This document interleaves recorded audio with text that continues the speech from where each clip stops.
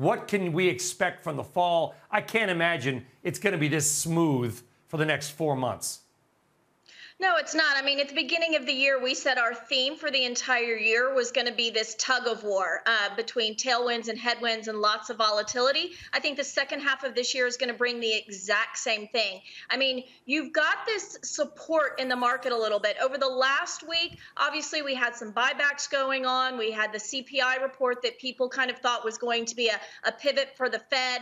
I'm kind of the party pooper in that situation. I don't believe that at all. I don't think we're going to see a Fed pivot. But yet you've got rising interest rates. You've got fears of recession, especially in Europe.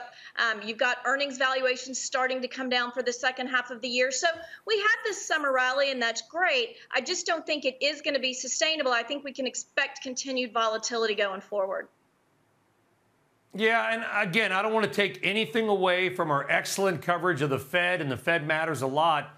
But I am a little confused about sort of this market obsession about whether or not they raise 50 or 75 at the next meeting or two. Does a 0.25% more or less matter to your clients that much? If it does, please tell me, Sullivan, you're wrong. But 25 basis points, does that, we know they're raising. Whether it's by X or by X minus Y or whatever, I'm not sure matters. No, you're exactly right. It doesn't matter at all. And so this debate really should be more along, where do we see the terminal rate? You have Bullard saying it should be, what, 3.75, 4%. You have some other members that are getting a little more hawkish on where that terminal rate needs to be. So let's look out a little bit. Let's look at euro dollar futures for March of 23. Those are up 50 basis points in the last few weeks. You've got the 2-year after CPI came down to a 307, it's back up to 3.25. We've got the 10-year going. Yeah. Look at German yields today. They're higher. So I think, yes, the trend is higher. Whether it's 50 or 75 is not important. We know they're not going to take their foot off the gas at this point in time.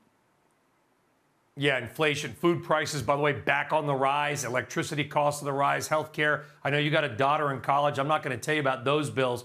All right, you talked about quality. Well, quality is in the eye of the stockholder, Victoria Fernandez. So where do you guys at Crossmark see quality, I'm doing air quotes, right now?